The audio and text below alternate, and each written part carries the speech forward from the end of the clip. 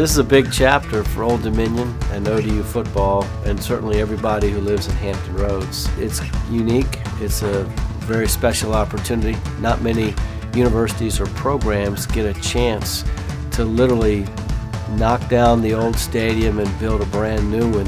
A lot of memories. When I think about Foreman Field, I think about going all the way back to September 5th, 2009, our first game, being in the tunnel with that team, hearing the energy from the crowd because it was such a big moment. This is awesome. I have been through all of the games with Old Dominion from the first one until today. It is amazing. Well, it seems hard to believe 10 years have passed since we played the first game here, but a lot of good memories in this building, and we certainly hope we're going to make many more as we renovate Foreman Field and go to the next level of ODU football.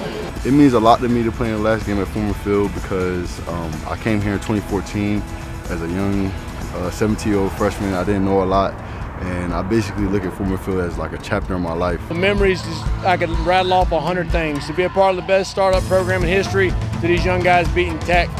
The closing of Foreman Field is a sad thing, but I tell you what, they're going to put a first-class thing there, and I'm excited to be here. And to today, to end this, our final game at Foreman Field with a win is special, and we look forward to seeing all of you back here August 31st, 2019 in a refurbished SB Ballard Stadium. Thank you, everybody, for all the great memories in Foreman Field.